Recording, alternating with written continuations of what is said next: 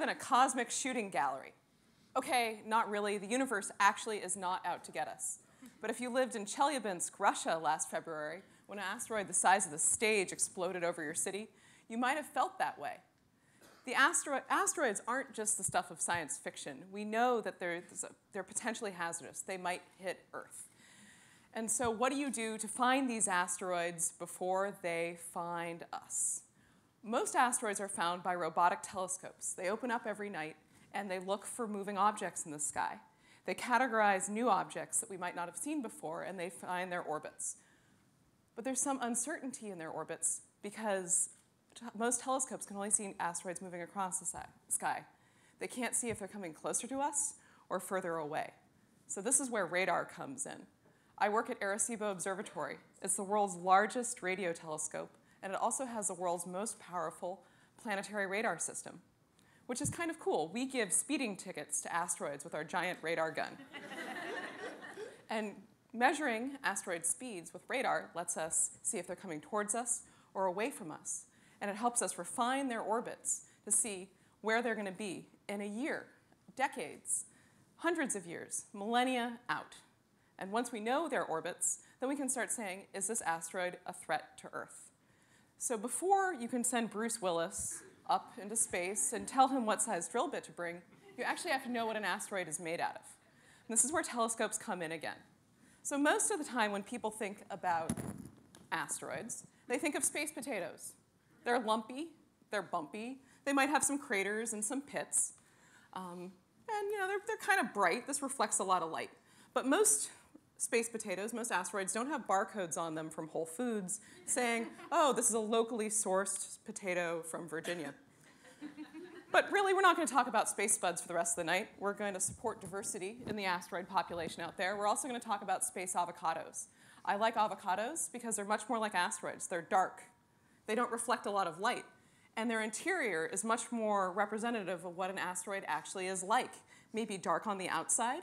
It has a green center that happens to be tasty for this. On an asteroid, it's made out of a nice mineral. And then it has a dense core. So if it came time to send Bruce Willis and his oil drilling roughnecks up into space to move asteroids away, you're going to have a different approach for your avocado and for your potato. But it's the 21st century. We can be a little more subtle than sending some guys to drill into an asteroid. We can do something like send a spacecraft to nudge an asteroid out of the way, or maybe paint half of it white and let sunlight do the rest. This is because Earth is a planet worth defending. We're the only planet that has sweet potato fries and avocados. Thank you very much.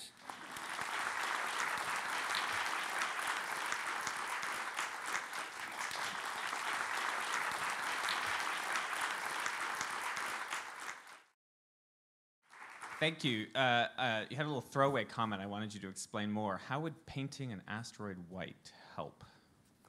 Have you ever been to the beach on a hot day? Yes. And have you been to a parking lot where there's a white line and there's the black pavement? What are you going to walk on? The white line. You're going to walk on the white line because it reflects sunlight differently than the dark part of the asteroid.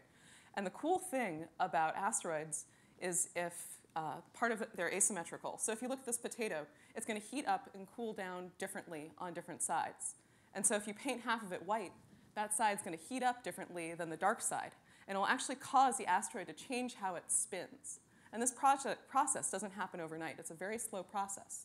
But if you know that this asteroid is going to hit the Earth pretty far out, you can paint half of it white and wait for it to change in its spin, and that actually will change the asteroid's orbit, either moving it further out in its orbit or closer in, so that you can get it away from potentially hitting Earth.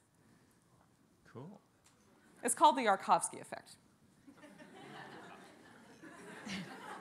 Of course. What else would you call it? We're on a Russian theme tonight. Again, mental image that I'm getting here from your description there, and I'm wondering how you would go about painting an asteroid in space while it's hurtling towards Earth.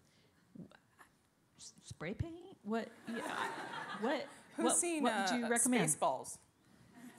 What would I recommend? Who's seen Spaceballs? There's that scene where they got the big can of jam. They jam the radar. maybe you could do something like that. There might be an idea of maybe you take mylar fabric, you coat half the asteroid in mylar fabric. There might be, you can just cover it in dust. There's a lot of options out there. These are, of course, much more science fiction than science reality at this moment. But there are a lot of investigations at the moment on how do you divert an asteroid that could potentially impact our planet.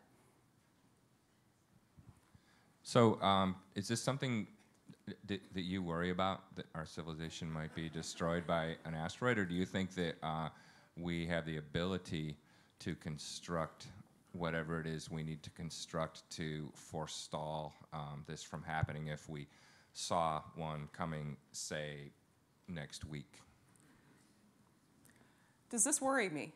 I think there are slightly more immediate worries in my future. On the other hand, I think there is existing technology right now. Up the road at Johns Hopkins University Applied Physics Lab, they're working on a mission to an asteroid. It's actually a binary asteroid. This asteroid has a moon. And they're looking into how could you change this asteroid's orbit as a test to see whether or not the current technology could be used in the future to divert potentially hazardous asteroids. So people are working on tests right now. And if you only need to move the asteroid's orbit by just a little bit, I think that's possible. But further down the road, larger deviations, it might be a little more difficult.